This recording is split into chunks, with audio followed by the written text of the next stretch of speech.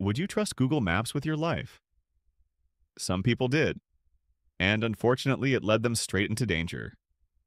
People died after the Google Maps wrongly led the car to an under construction bridge. The vehicle unfortunately plunged into a river. So, how does Google Maps actually work? And why does it sometimes lead you to a dead end or a dangerous road? Let's break it down. Google Maps was launched in 2005 to help us navigate the world. It calculates routes using GPS, satellite images, user reports, and AI. It updates in real time based on traffic and road conditions. But here's the catch. It can't always tell if a road is safe or risky. Google Maps prioritizes speed over safety.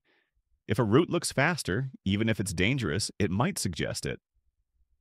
Outdated maps, missing road updates, and AI errors can lead to accidents.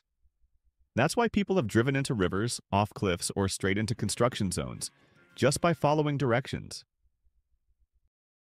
So, next time Google Maps suggests a weird route, double check it.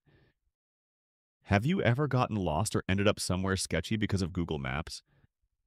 Share your story in the comments.